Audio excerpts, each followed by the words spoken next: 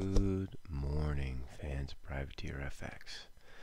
Coming at you 02 July. It's a Tuesday here, just after the RBA cut rates 25 basis points as expected.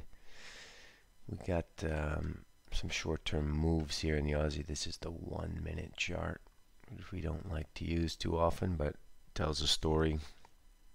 You can see cut, wham, 56 low. Now it's moved back to 86 to the highs.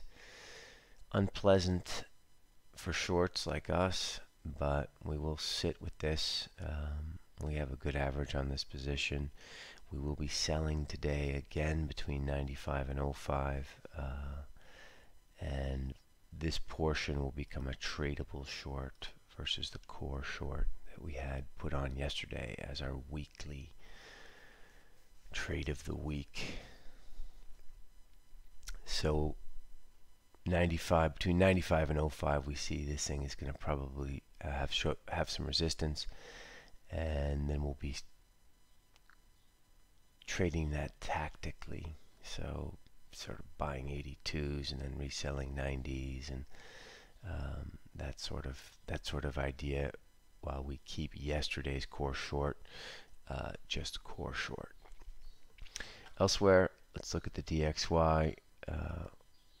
This ended up breaking the key 96.60 200 day yesterday. Closed at 80, now at 78.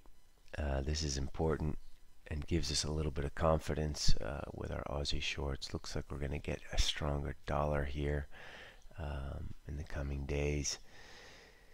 On a daily close, you just got to keep your eye on 96.60. I don't think we're going to retest it today. It was quite a powerful move yesterday. We'll look at the components in a second, but after 18 months of being above the 200 day, we broke down below it for 6 days. Now we're back above it.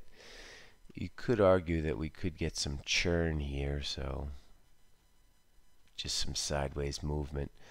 But as long as we're above 96.60, we're sellers of euro dollar. We're buyers of dollars in general. Dollar Swiss also is a good horse here, since the carry is the strongest. Let's look at euro dollar real quick. 3 days of indecision going into the trade weekend. Market got caught long euros. Here we are. We're back in the middle of the range here, so let's not get too excited. If you were clever enough to sell 113.45s at 6:50 a.m. yesterday, then I would argue that you can hold at least a portion of this position. But it is tradable. This is the 4th of July week, as all of you Americans know, but people in Europe should be aware that a lot of Americans have taken this week off. They will probably stick their heads in front of the screen on Friday because it's non-farms. But this is typically a week where we don't get outsized moves. So I wouldn't be prepared for like euro dollar falling out of a tree here. More of a rangy move lower is what we're looking for. Take a look at dollar Swiss. Obviously it's going to be the same chart. Interestingly, we did not close the gap from Friday. It doesn't look like we're going to close that gap anytime soon. Gaps in FX are unusual, right? Because we're a 24-hour market. They happen they can really only happen once a week, which is the Monday open. So it's important. So this gap looks like it's not going to get closed. I can see dollar Swiss coming back to test this 99.70 in the coming days, and then the big crossroads will be, of course, Friday's employment numbers. But for now, we think you can be core long dollars. Dollar yen is one of the few dollars that I'm cautious about being core long of. Looks like now we're going to trade above yesterday's high, 53. I just don't have a strong feel for dollar yen here, and because stocks moved left the way they did, I'm worried about dollar yen as a vehicle for dollar longs. In fact, we will be looking to sell this thing between 108.80 and 109.10 if we do get up there. But I'd just be cautious about being long dollar yen, just like I'm cautious about being long dollar CAD. Dollar yen and dollar CAD are not going up very well. Dollar CAD, we've talked about why it doesn't go up very well. Basically, it's the strength of their economy, and you want to be looking for places to sell dollar CAD. If you're so inclined, one of the trendier trades we've had since Draghi is Euro CAD here. This is now Doji 1, 2, 3, 4, 5, 6 down days here.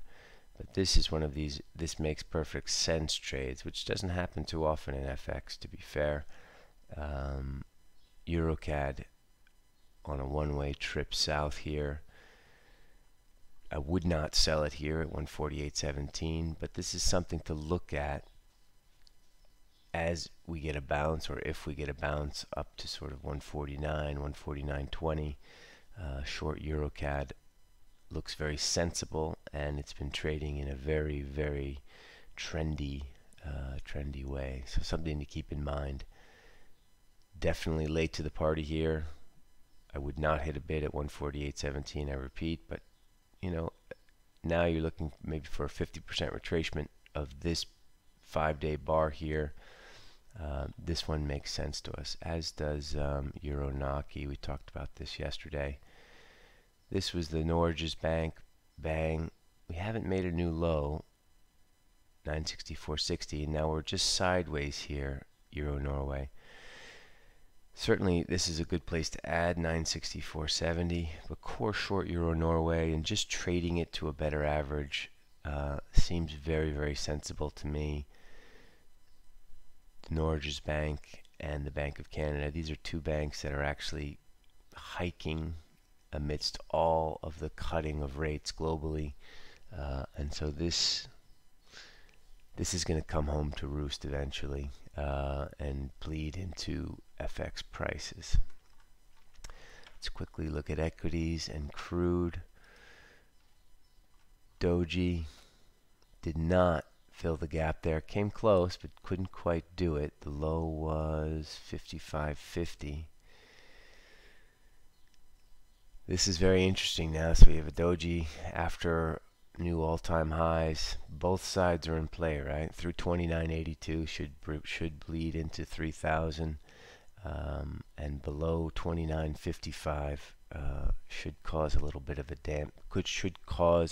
damage, and would signal maybe a short-term top. We're just trading this tactically. You can make a lot of excuses for stocks higher, mainly because all the professionals are bearish. I can tell you, the guys that I saw in Paris and the guys that I saw in London, every single one of them is bearish. That's normally not great. I mean, a few of these guys have excellent track records, but I just didn't like the fact that everyone was unanimously bearish US stocks as we're approaching the all-time highs. That said, valuations, possible recession around the corner, trade, and then the bond market, it was the main reason these guys are bearish. They're basically saying the bond market always wins. The bond market is saying the US is fucked. But that said, we're just looking at this tactically. 29.55 and 29.82, these are the key points to watch S&Ps today. I do want to bring this chart up just because it's insane. This is Boons, minus 36 basis points. I mean, I feel bad for Germans who have saved all of their life and are now looking for a fixed income to retire on. I just don't understand how this can possibly work within the structure of that country. I won't touch it because I don't understand it.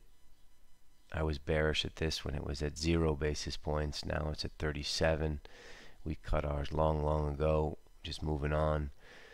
But wow, who would have ever guessed boons are minus 40 basis point, 10-year boons are minus 40. This is insanity. But this we'll talk about, I guess, another day when it starts to shake free. Finally, crude, same exact bar as the equity bar.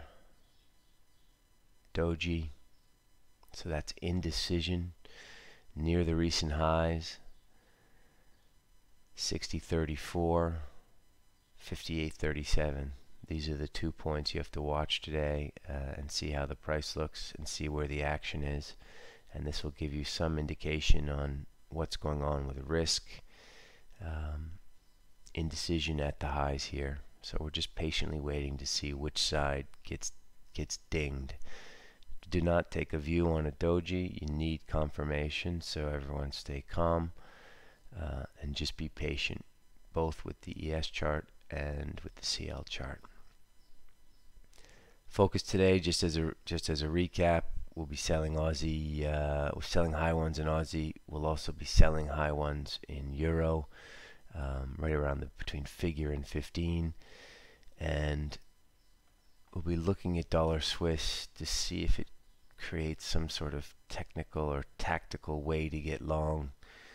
We're less comfortable with dollar Swiss, oddly, even though we live in Switzerland. Euro dollar and Aussie will be our horse on the long dollar side. Good luck out there, people. Make some dough. Be patient. Normally this is a quiet time in the markets, so don't force anything. And I will see you all tomorrow. Ciao.